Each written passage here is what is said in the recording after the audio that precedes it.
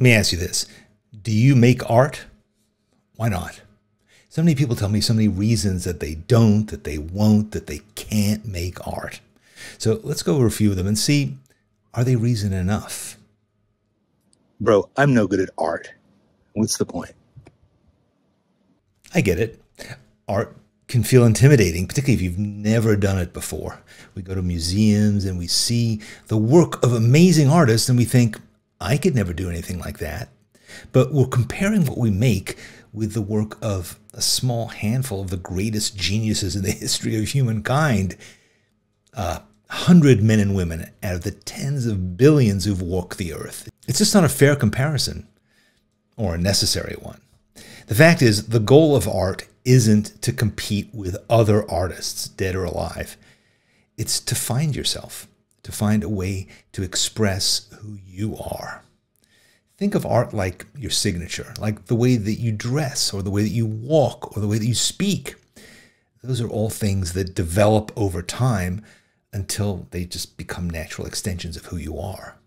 You are unique. You have specific things to express. And every time you make a line or you dip your brush into the paint, you're taking another step forward on a personal journey to express yourself. Nobody else can make art like you.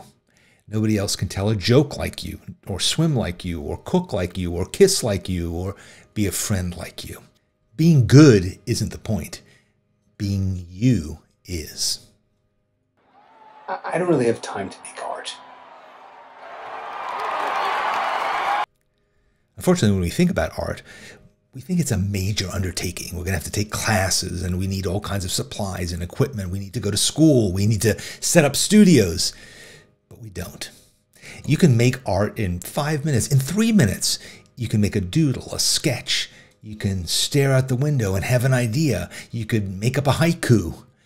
There are so many ways to express yourself in short amounts of time. And the more you do it, the more it becomes second nature and part of your daily life. It becomes as fast and easy and fun as consuming a TikTok video or an Instagram post or a song on the radio. All the many other things that devour our time in small increments, many of which just don't make us happier. Making art is an investment in your well-being. And that investment might start with a couple of pennies. But over time, those little deposits will fill your emotional piggy bank, and they'll make you all the richer. Even a short creative break, like a little nap, can refresh you and give you a new perspective on your day.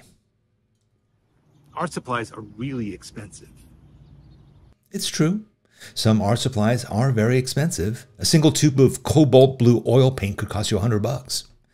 But the fact is, you don't need to spend a lot of money on art supplies to be creative. You can make beautiful art with a ballpoint pen that you picked up for free.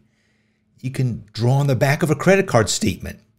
You can collage with old magazines. You can paint on a cardboard box.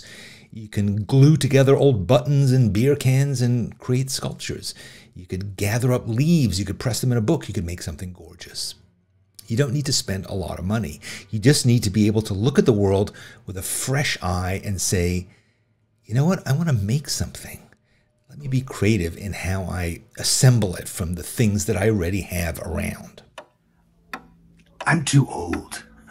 I'm set in my ways. I can't learn anything new. It's never too late to go on a new adventure. The Hobbit opens with Bilbo Baggins sitting by the fire in his cozy hole with his pipe and his cup of tea, until one day Gandalf shows up with some dwarves and he says, let's go on a great adventure. And Bilbo is terrified, but then he sets forth and he discovers the world for the first time. And that's what art does. It gives you the chance to see the world through a different lens. It doesn't matter whether you first look through it when you're a little kid or when you're graduating from high school or when you join the AARP. There's no time like the present to begin a new chapter and to discover what your true passions are. Maybe you'll discover a great ability that you never knew that you had, or maybe you'll just muddle along without it. All you need to do is to put aside excuses like, I'm too old, and clamber out of your lazy boy.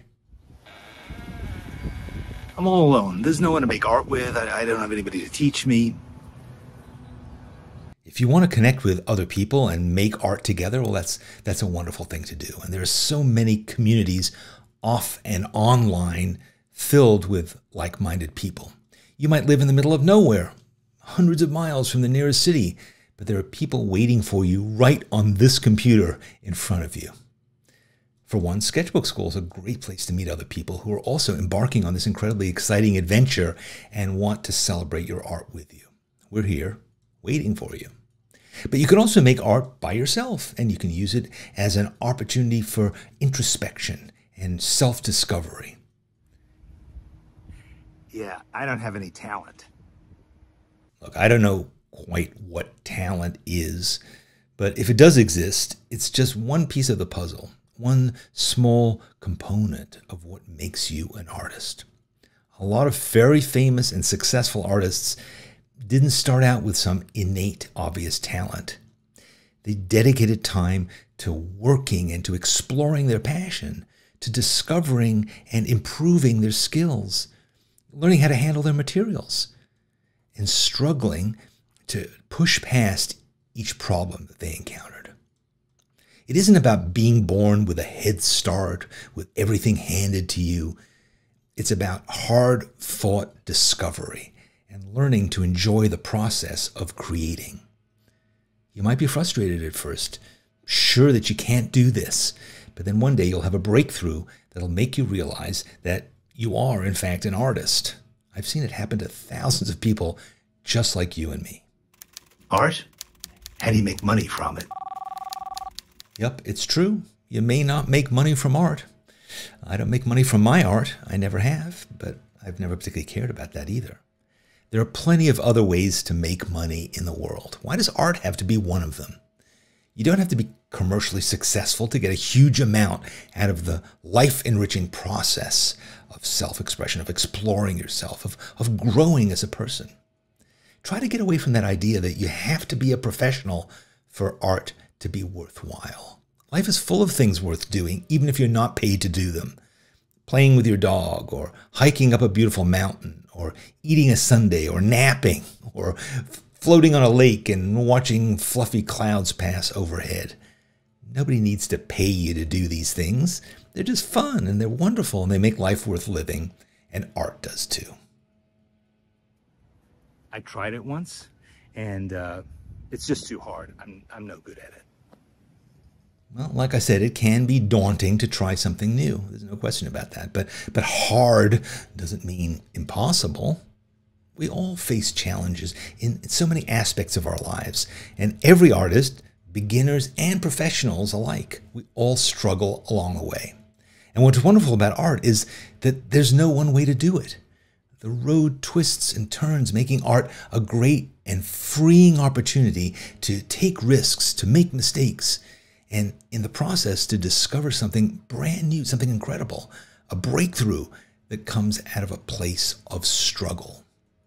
By pushing through that challenge, you find yourself in a beautiful place that you had no idea was waiting there for you. Each time you try, you learn, you grow, and you get better at it. The struggle is part of what makes it great. Like climbing Mount Everest, like running a marathon, like raising a child. They're all worth doing, even though they're hard. Tell you the truth, I don't want people to judge me. It's natural to be afraid of judgment and critique, especially when you're sharing something as personal as art. But remember, it's all subjective. What one person loves, another might not even understand, and that's okay. The most important thing is that your art resonates with you. Because every piece you create is a part of your journey, your growth.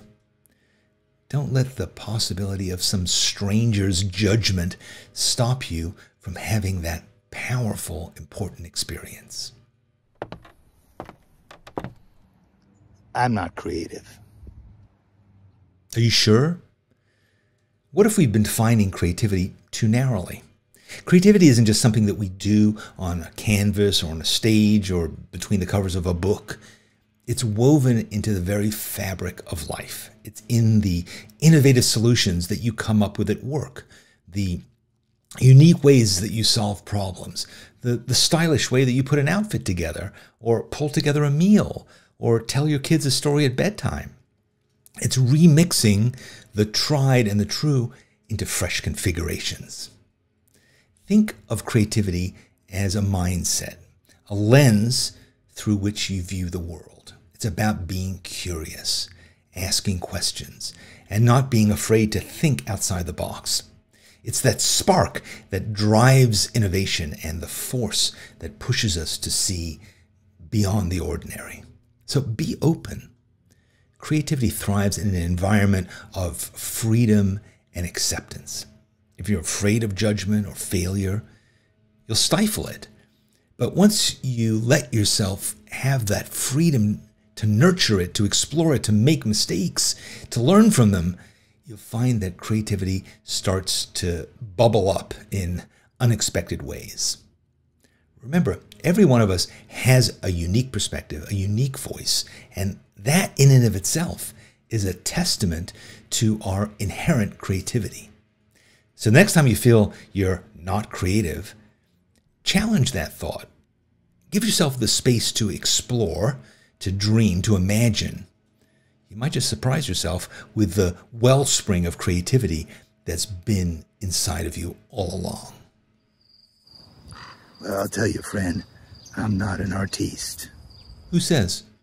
You don't need a license or a degree or a sprinkling of magical fairy dust to call yourself an artist. Art isn't confined to the stuff in galleries or museums. It's in the doodles that you make during a phone call. It's the way you arrange flowers in a vase, the way you tell a story, the way you tie your tie, the way you wear your hat. Being an artist isn't about a professional label. It's about expressing yourself in ways that feel authentic to you. And if you create, you're an artist in your own right. And if you've never tried, but you're curious, why not start now? Now, perhaps you have a reason that I haven't covered here. And if so, let me know and let's discuss it in the comments below.